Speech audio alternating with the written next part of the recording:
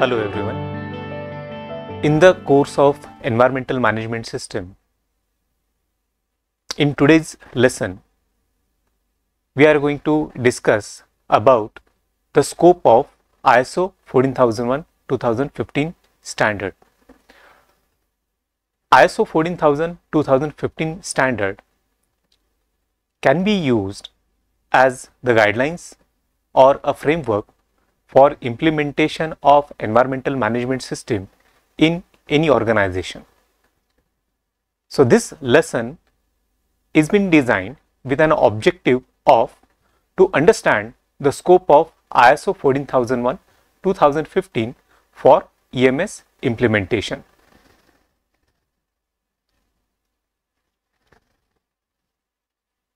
The contents of this session are history of ISO 14001-2015, this international standard. Then we are going to discuss about the scope of ISO 14001-2015, and we are going to discuss about the different elements or the requirements of ISO 14001-2015.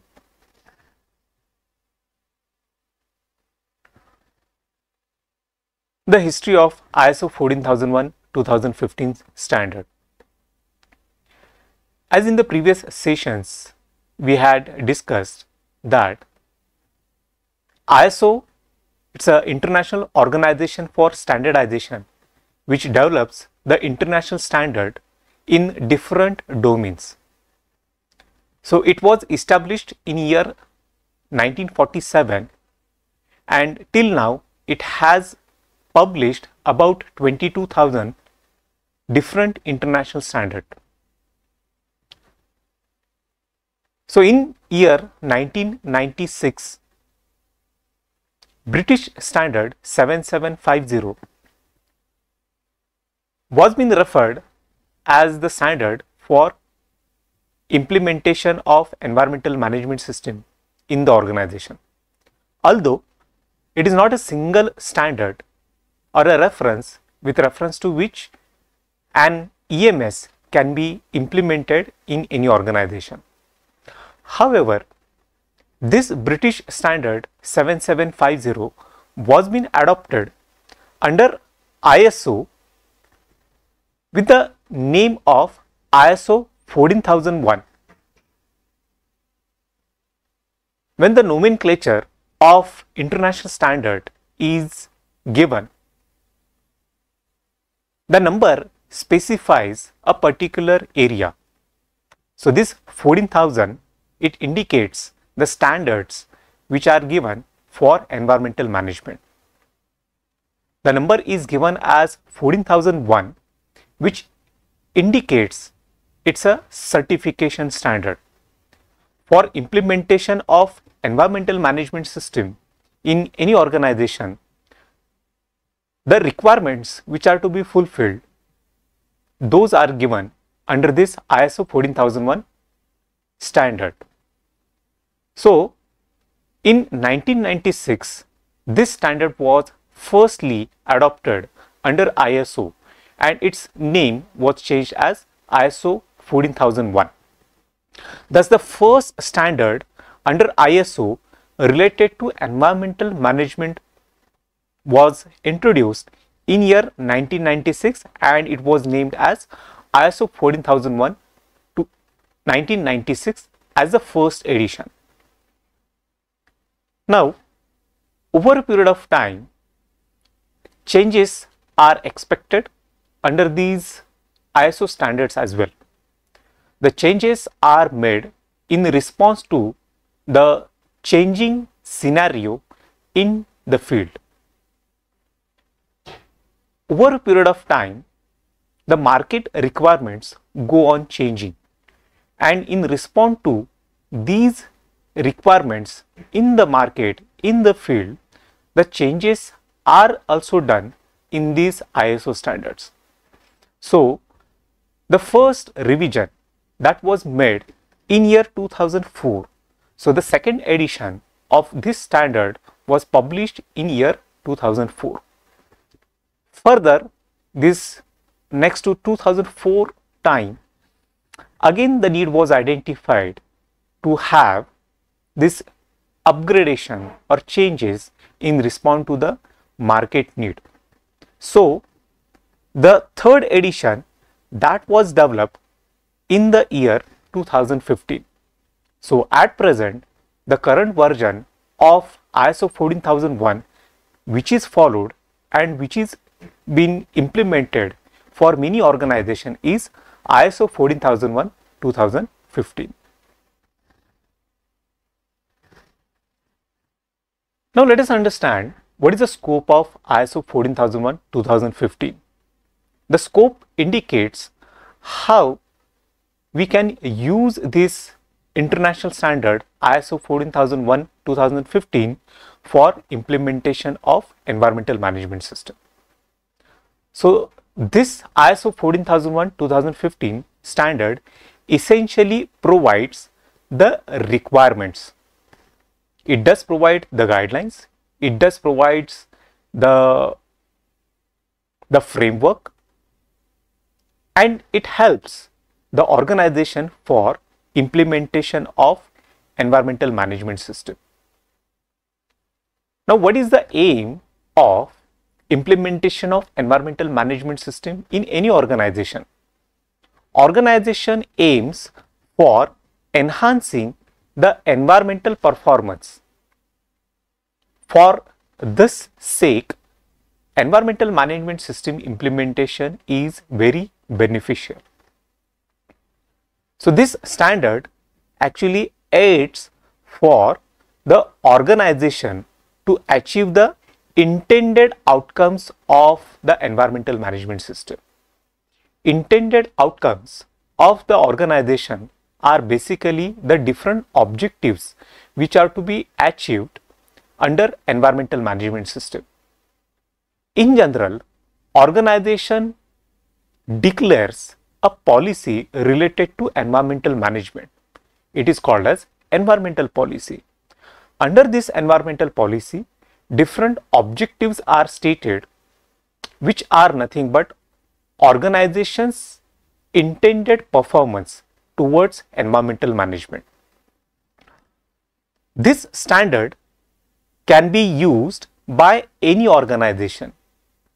Let it be a manufacturing organization, let it be a management organization, it could be a very small organization, or it could be group of organizations.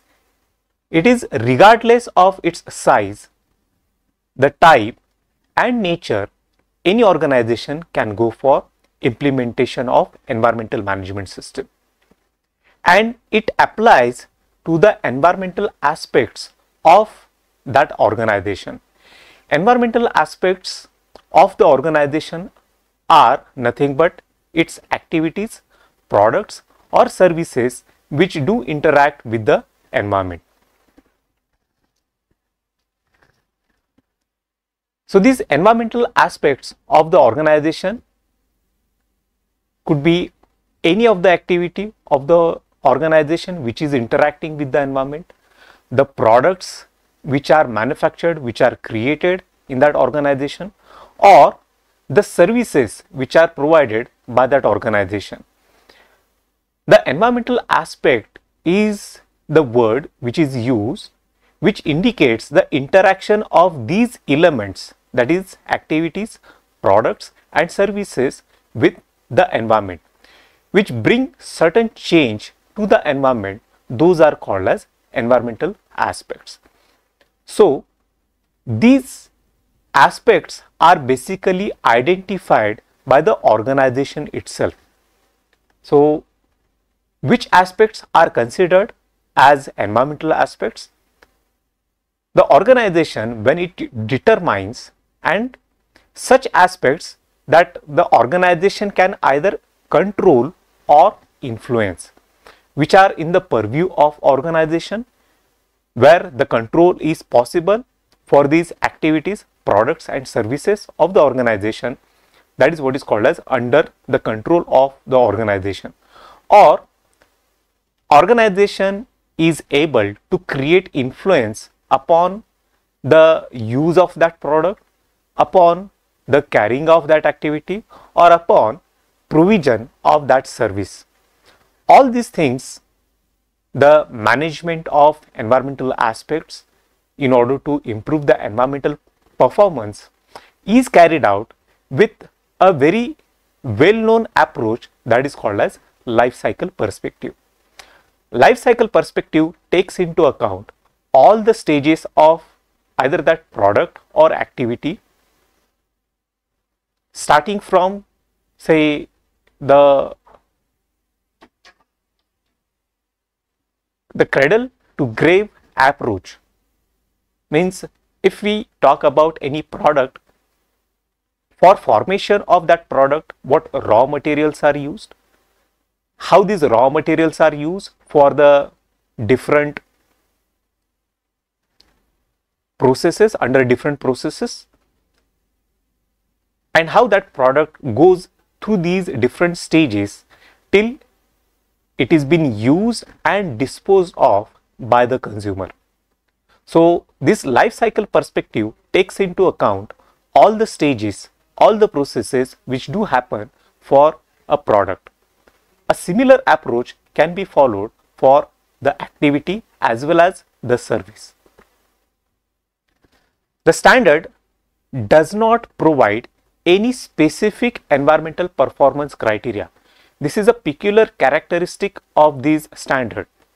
Standard does provide the guidelines, standard does provide a framework for achieving the environmental performance, but the extent to which environmental performance is to be achieved, the ways with which environmental performance is to be achieved is decided by the organization itself.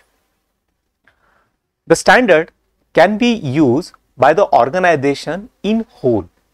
So the standard requirements can be made applicable to the entire organization, or it can be made applicable to a part of organization. And this standard or its guidelines or its requirements can be used for improving the environmental performance systematically. That is the aim of this environmental management system standard. Now let us discuss about the elements of this ISO 14001:2015. When we say any document and its element, so those are specified with these elements. When we refer to ISO 14001:2015 standard, the requirements of this standard are being specified with different elements. Those elements are listed out over here. So the first indicates the scope of environmental management system or the scope of this standard. The second part is the normative references. When this standard is created, what were the references taken for making of the standard? Those are specified under this point. The different terms which are used in the context of environmental management system, those are specified, those are defined with the examples under this section. Fourth part, that is the context of organization, it gives the scope of the organization along with the different elements which need to be considered while deciding the scope of this environmental management system. For any organization, the involvement of leaders for the execution of any management system is very essential. So the requirements of the top management for that organization for the implementation of environmental management system are specified under the fifth clause, that is leadership. Then the main basis based on which the requirements of this international standard are being classified, these are given under these elements as planning, support and operation, then performance evaluation and improvement. These elements are based on the famous approach which is called as PDCA approach. So these were the elements of the ISO 14001-2015. So thank you very much for this session.